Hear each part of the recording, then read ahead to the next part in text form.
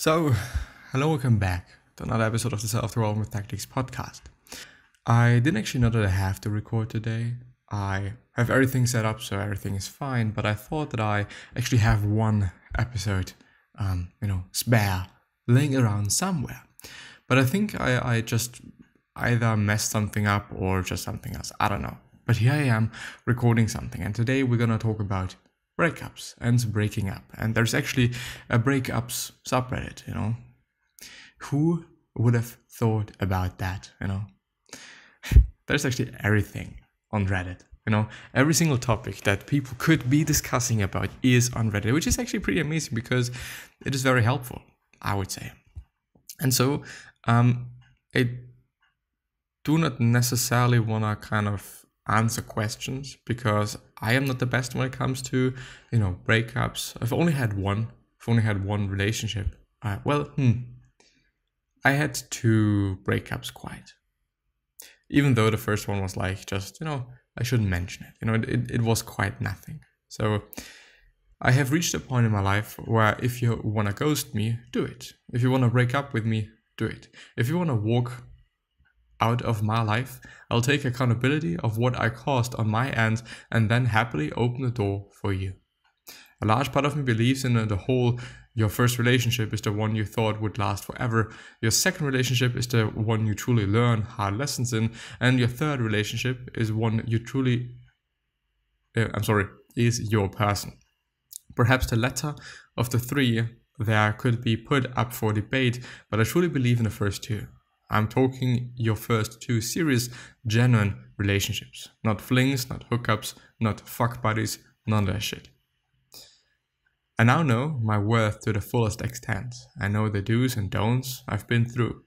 It all I have learned significant lessons.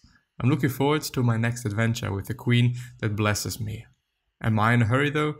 Nope. I'm not jumping into something. I'm doing me and enjoying just that. If you're in the same boat as me, keep up that attitude and way of life. You are going places. Let's actually see what people are saying. I came to this conclusion after 2 to 3 weeks of impending doom. Probably more lost of track time because too many things are happening in my life right now. I don't know if I'll be able to love someone else because until the very last second, I gave it everything I could at that point in time.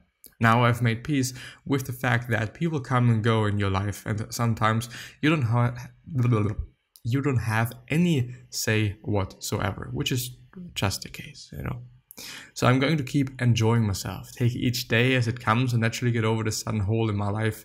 If I meet someone, so be it. If I don't, what more can we do? Just keep living it up. Here's to growing and making new adventures. I think a very important point. Also a very important point by the original post or the OP, who just posted, well, it's not a question actually, it's like him saying something. I guess it is him, I actually do not know. But what really helped me was objectively seeing things. And indeed, I've been talking to a friend about that yesterday. And if you see that you constantly think about your ex, if you constantly think about your ex having certain, is it intercourse? Is it the same? With somebody else, you'd probably know what I mean or what I'm referring to. If you constantly have to think about that, if you constantly have to think about, what she might be doing that you're not doing, and you're alone, and she's already having another boyfriend, and so on and so forth. The thing is, see yourself seeing it. See yourself thinking about that, and be like, well, objectively, not subjectively, and also not judgmentally, well, okay, I am once again thinking about my ex. I am once again thinking about the person that once meant a lot to me. But now it is something different, Now this person does not quote unquote belong to me anymore. There is no connection anymore. Of course, if you meet the person, you're probably gonna, depends on the relationship and how the breakup was, but you're probably gonna be able to talk to that person quite normally, maybe also quite vividly. But in the end, it does not make any sense if you beat yourself up about things that you just can't control. You can't control that. You can't control this person. You can't control how this person feels about you. You know, you can't make this person feel good about whatever.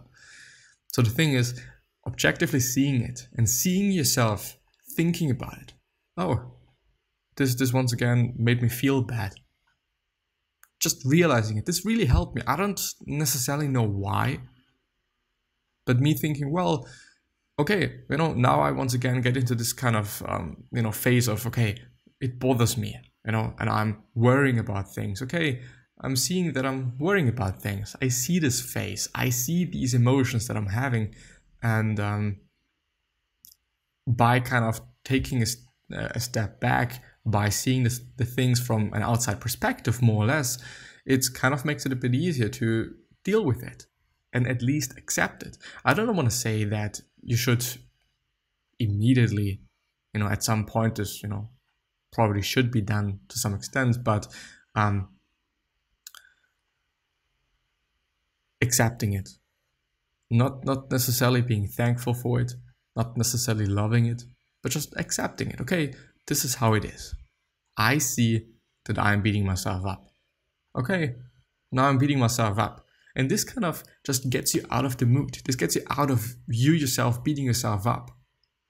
At least it helped me and it worked for me. Also in just regarding different things and other things, like, okay, now I'm angry.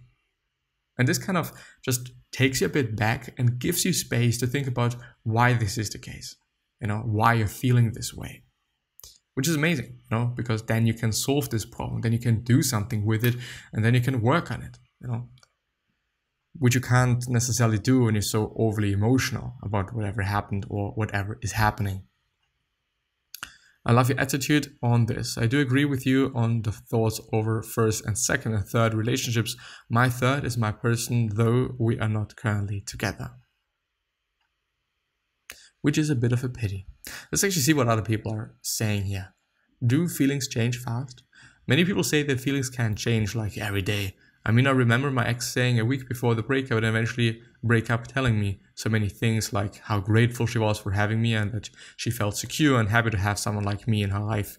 I mean, I learned that feelings can change and that you should see it in that way.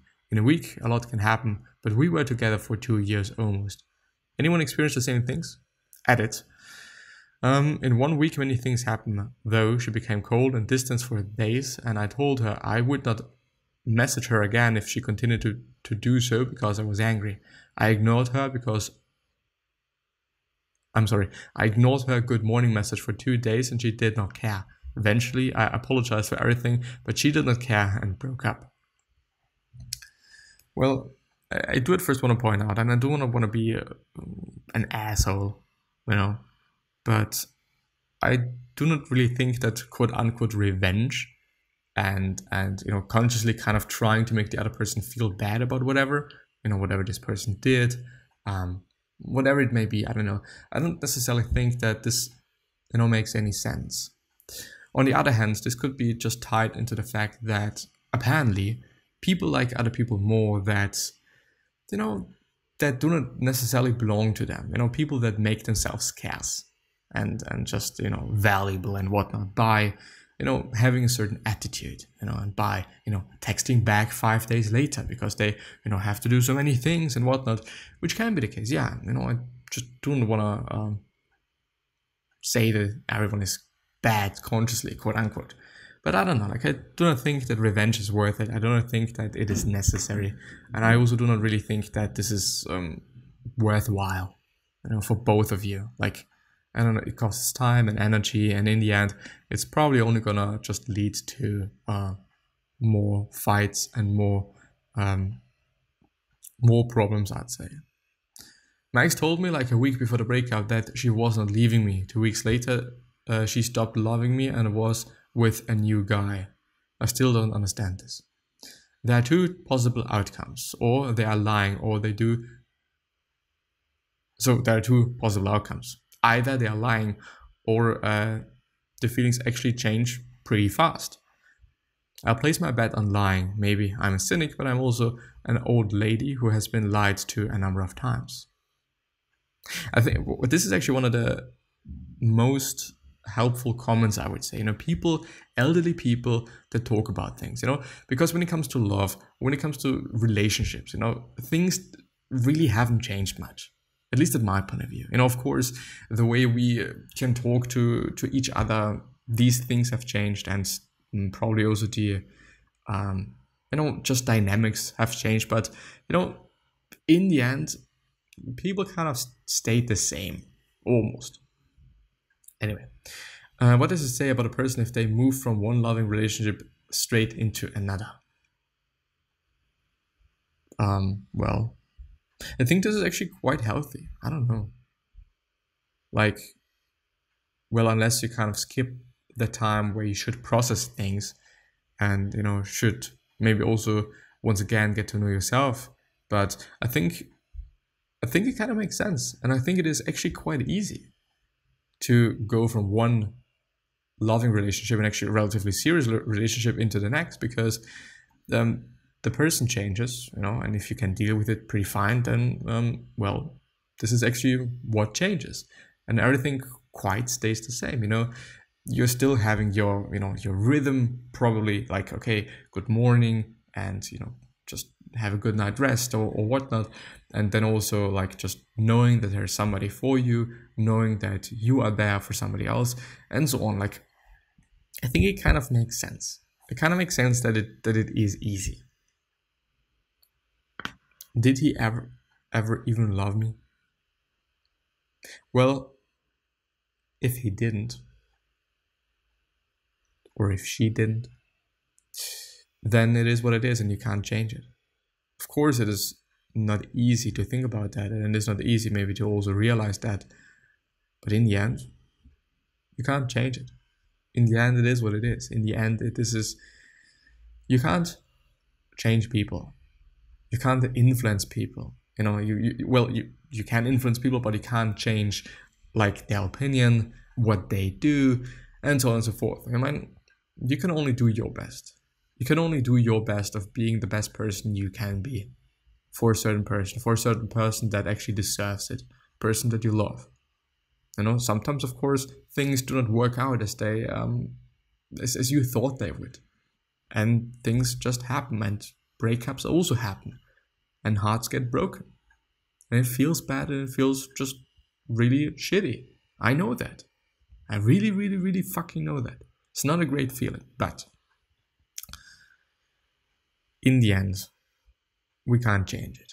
In the end, there are actually so many people, the chance that we're finding somebody else that loves us and, you know, we love them, it's actually pretty high. You know, it's not that of a bad chance or possibility or probability or whatnot. Anyway, you ever get that itch to check their social media? Just a quick peek to see if they are doing anything, if they maybe show signs of missing you, that they're maybe just a little regretful, maybe a bit lonely. You block them everywhere, so maybe they posted something saying they are looking for you. I also do not think that blocking somebody is worthwhile. I understand it as some sort of a, you know, reaction out of nowhere, like, okay, you know, explosively just doing something and then whatever. Like, I get that. Makes sense, yeah. But in the end, I do not necessarily think, especially when the other person notices that it is worthwhile and sensical. I don't believe in this. I don't know. Maybe I just do not believe in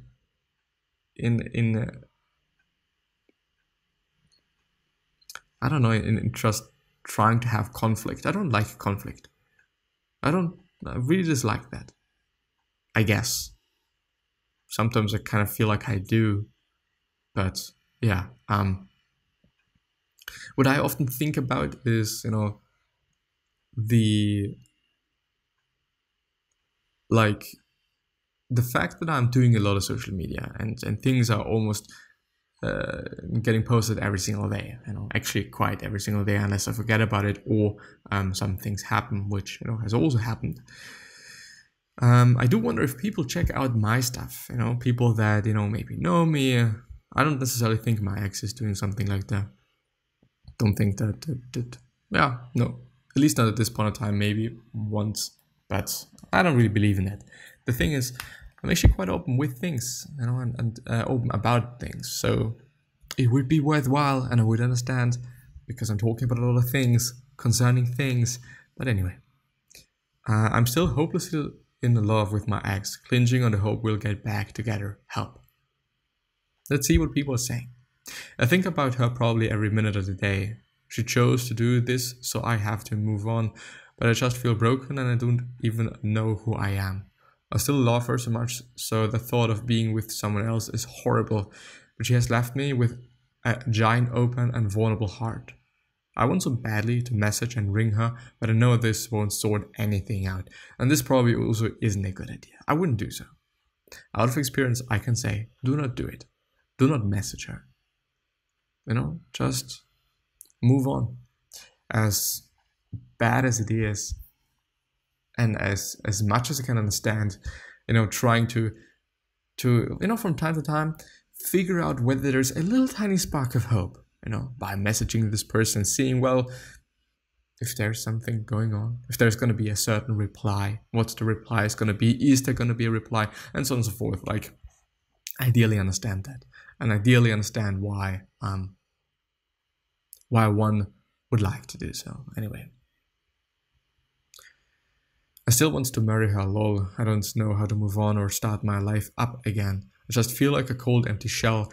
Nothing brings me happiness at the moment. Also, it was all my fault why we broke up, so I'm in a cycle of blaming myself. I still have hope we'll get back together, which is probably the worst thing, because I feel like I'm stuck in this awful place, no idea how to get out.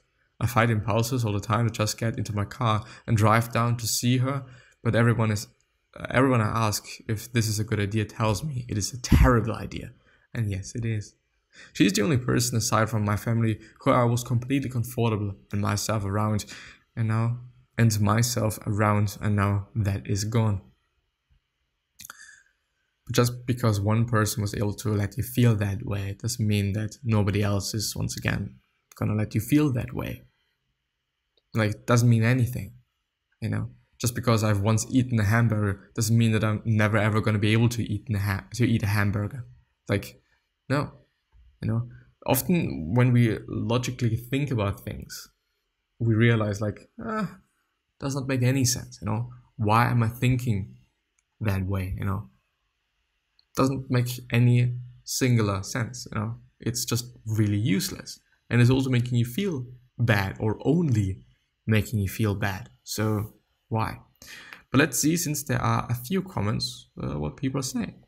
I am in a similar, if not the same shoes as you, but you must remember that outside of some very specific cases, it is not all your fault, and that she chose to abandon all those moments you shared, those dreams you were building together, everything. Take a deep breath and imagine the last time you shared an incredible, intimate and sweet moment. Now let the reality swipe it away as you realize that she looked at it and chose to walk away, to share it with another person in the future. Well, I do want to point out, of course, every single relationship, especially ones that, you know, that lasted for some time, and it also depends on the breakup and also just arguments and whatnot, like, one should not only remember the good things. There were also bad things. But, of course, you can focus on the bad things, which, you know, may actually make it easier to move on. But it really depends on the story that you're telling yourself, you know. I'm not telling myself the story of, you know, everything is bad and everything is shitty and whatnot. Like, I do not choose this in terms of people. You know, I really do not like that. I don't know why. Often I kind of also feel like that I make myself believe that quite everybody is sort of like really good or whatnot, you know, which is definitely not the case. But anyway, you have to snap out of it and continuously drill into your head that the hope is gone. It doesn't exist anymore. Yes, hope is gone. And hoping for her to come back is also a pretty bad idea in terms of moving on, because you reserve yourself for her. or for him, you know. I do not, should actually kind of objectively say that and not, well, you know what I mean. Anyway, reserving yourself for somebody else does not make any sense. You know, it's only gonna make things worse unless you know that this person is interested in you and that things are doing very, very well. Then it makes sense, at least in my point of view. But talk to other people, you know, talk to new people, get to know new people. I mean, move on. Just move on. It's fine. It's gonna be good someday, unless you keep hope up. It's actually one of the things that I did or do, having hope. But it is a really bad thing. This is also the reason why I point it out so much. Because I've also seen that, you know, and it also doesn't make any sense as well. Kind of. Of course,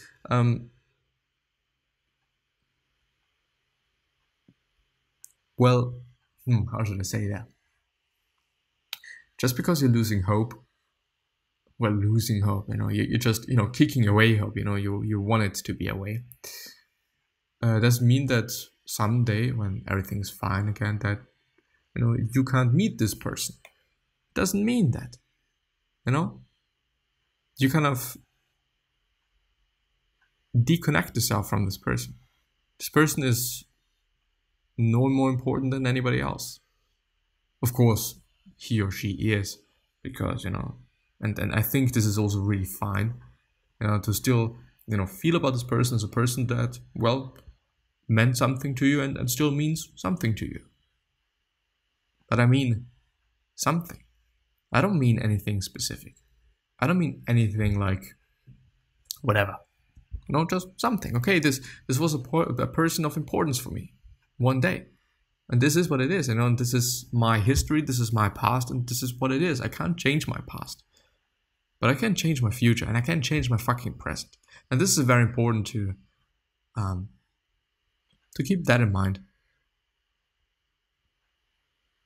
Do it. I'm sorry.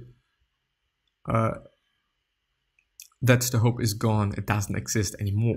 Unless she didn't think it through at all, it is very likely that the person you're imagining in your head simply doesn't exist any longer, at least not for you. Do it each and every day until you no longer have that massive dam stopping the flow of thoughts and emotions from helping you move on. It is absolutely imperative that you let go of it, one way or another, and to never give it to your impulses. I'm with you in this process, but it will get better, I promise. Yes. Move on. And I think it also makes sense to think through things, you know, think through the whole relationship with ups and downs and realize, you know, the reasons for the breakup, the reasons for things didn't work out anymore. Of course, you can learn from that. Of course, you can say, well, in the next relationship, I'm going to do it differently. I'm not going to stop it there because I knew that I could have done better. I could have done more. But, of course, regret is maybe also going to be there. You know, thinking like, okay, could have done it differently. I should have done it differently, you know, and then now I wouldn't be as unhappy as I am right now. But first of all, who knows? Maybe if you had changed that, you would now just be in a coma because of whatever accident. Who knows, you know? You're living at this point in time. And this is great. Fucking great. You can do something with your life. You can just, you know, create something, can build something, you can get to know other people, you can have intercourse with other people, and so on and so forth. Like, amazing things are waiting. Amazing things are waiting. But live your life. And with that being said, I'm going to end the episode. So